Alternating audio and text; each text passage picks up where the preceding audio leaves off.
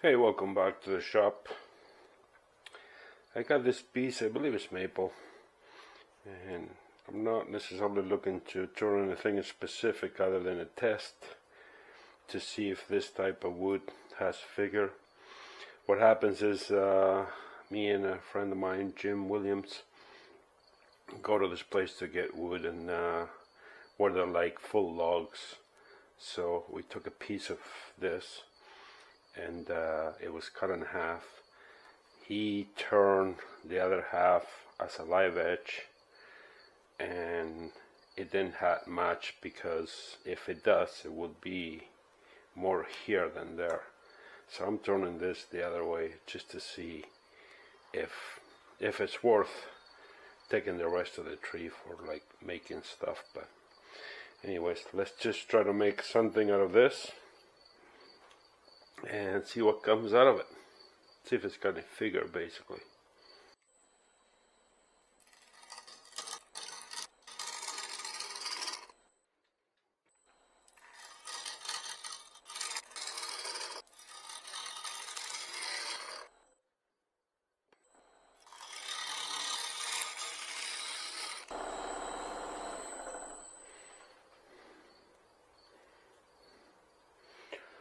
Okay, we're on. Now let's try to establish a top edge so we know where to stop when coming the other way.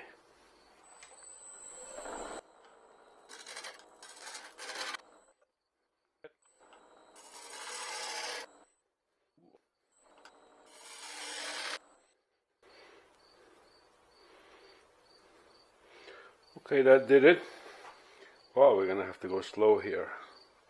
Slow as in feed, no speed. There might be some flying bark. If you watch my videos and you notice my lathe is quiet today, it's because I changed from the small pulley to the bigger one.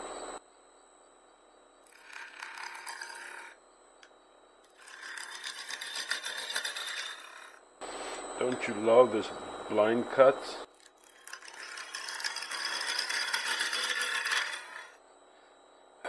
You have to pick a line and go for it.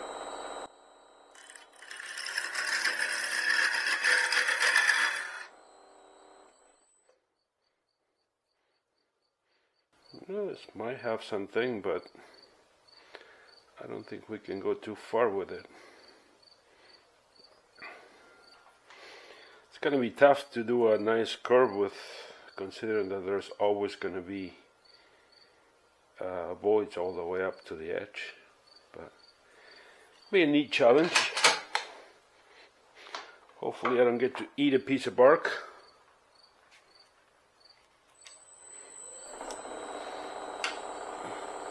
Just start here and pretend there is wood there and just go.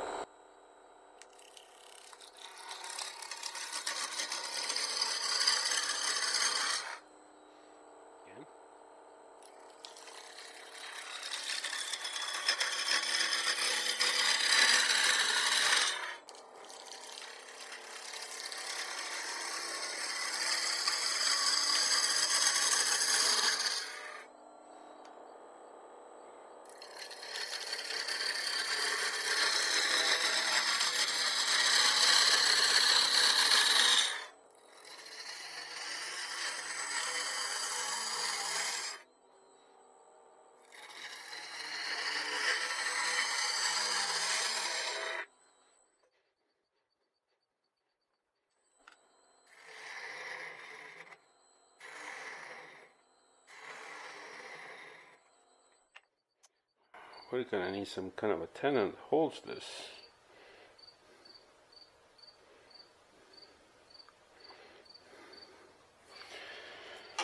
Alright. Let's see if we can do a good pass.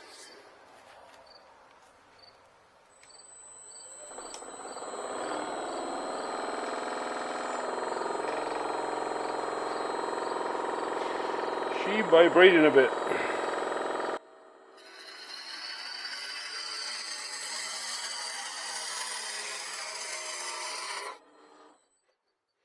And where I hang out, we call that a good pass.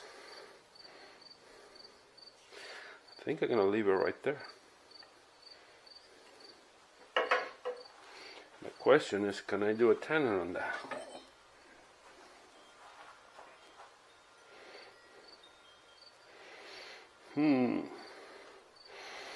Not sure. If it's gonna be enough meat to grab it.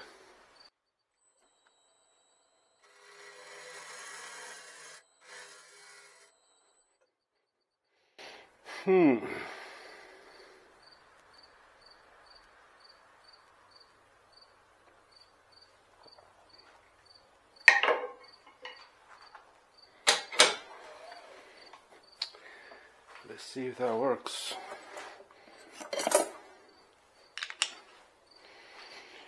We will want a gap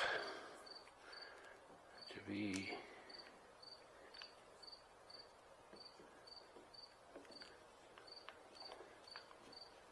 chances of this staying together are slim. This is something that Kim is playing with, coloring.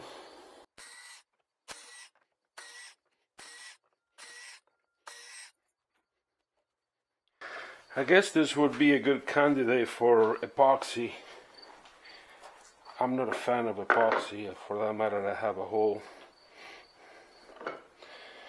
couple threads going on Facebook asking people questions, because I want to do a video on the pros and cons of using epoxy. One main one being the fact that this is renewable, environmentally friendly wood, and the second you put epoxy, we turn it into wasteland. So I do not like using epoxy for that reason. But for what I'm hearing, people will buy something with epoxy 10 times before they'll buy something without it. So that's what that's at this moment. We've got some, refine this edge a bit.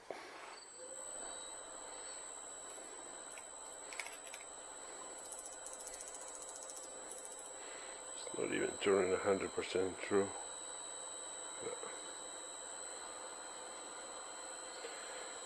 That's turning at 1000 RPM, believe it or not.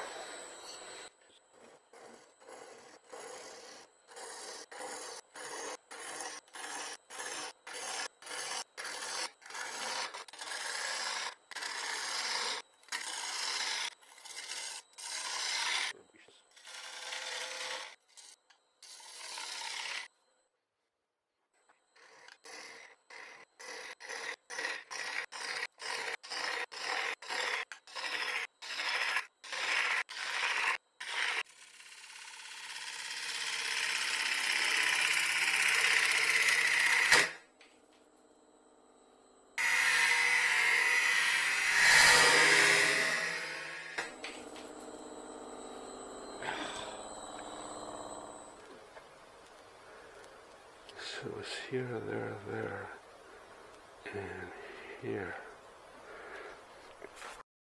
Let's try it with another loose.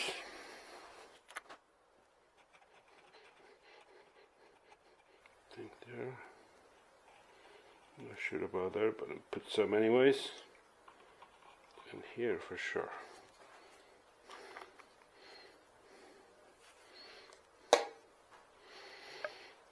See if we can line this up properly.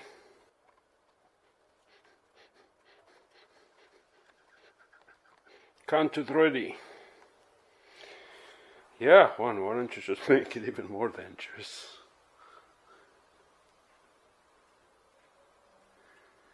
Well, I'm gonna let that dry for a bit and I'll come back and make it fly again. So I switched cameras for a bit because I don't normally wear a face shield, but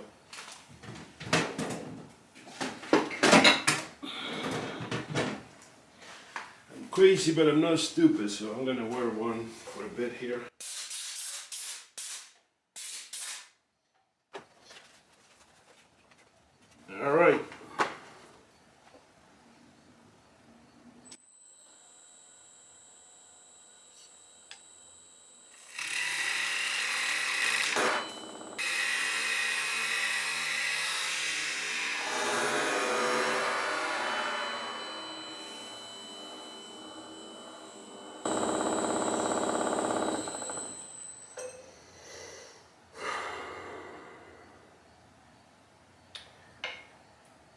did not survive.